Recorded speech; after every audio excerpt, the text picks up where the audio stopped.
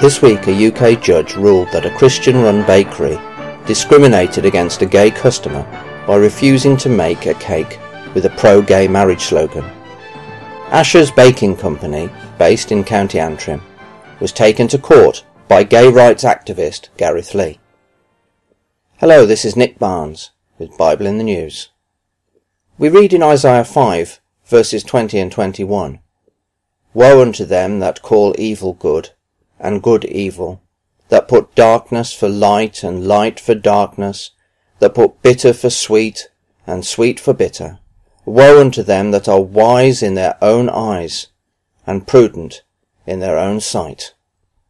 And the Bible teaches that sexual immorality, whether fornication, adultery, or homosexuality, is wrong, and rightly so, for the consequence of such behaviour is family breakdown with all its social ills, with children and the innocent party being the first to suffer. And in the UK alone, hundreds of thousands of sexually transmitted infections occur each year, unnecessary cases which can ruin lives, including those not immediately responsible, such as the spouses of the unfaithful, unborn children, and even the thousands of haemophiliacs who perished due to contaminated blood products produced in the 1980s.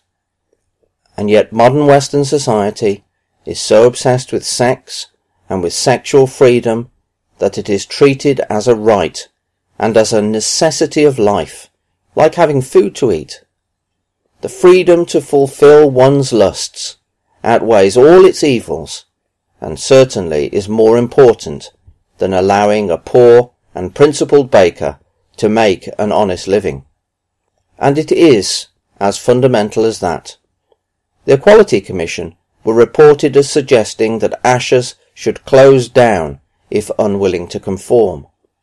Guesthouse owners have already been driven out of business and out of home by similar judgments, and employees in many fields already have to choose between signing ethics policies which are contrary to Bible teachings and losing their jobs.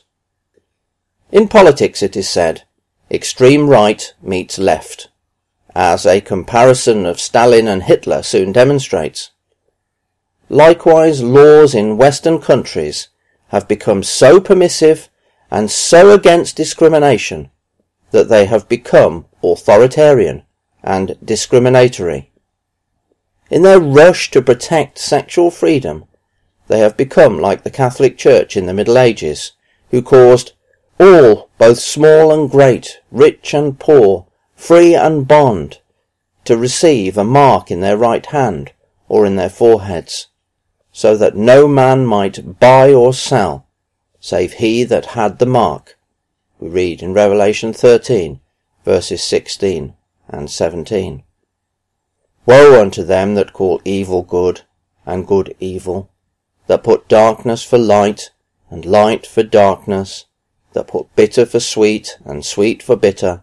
Woe unto them that are wise in their own eyes, and prudent in their own sight. And God will judge the world and its wickedness in his own good time. It is not for Bible believers to take the law into their own hands, for God says, "Vengeance is mine, I will repay." And until then, believers will have to be willing to suffer for righteousness' sake, and that may mean the loss of employment and income.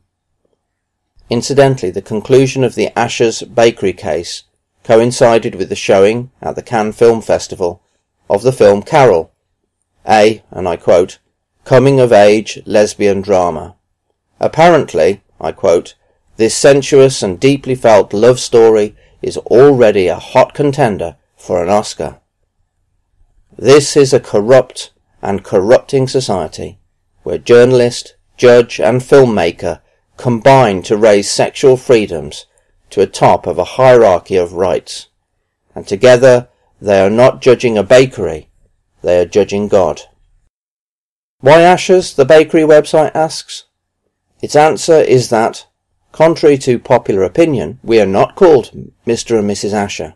Our name comes from the Bible. Asher was a tribe of Israel who had many skilled bakers and created bread fit for a king. drawn from Genesis 49 verse 20. How long, we wonder, will it be before these that are wise in their own eyes and prudent in their own sight would ban the Bible altogether?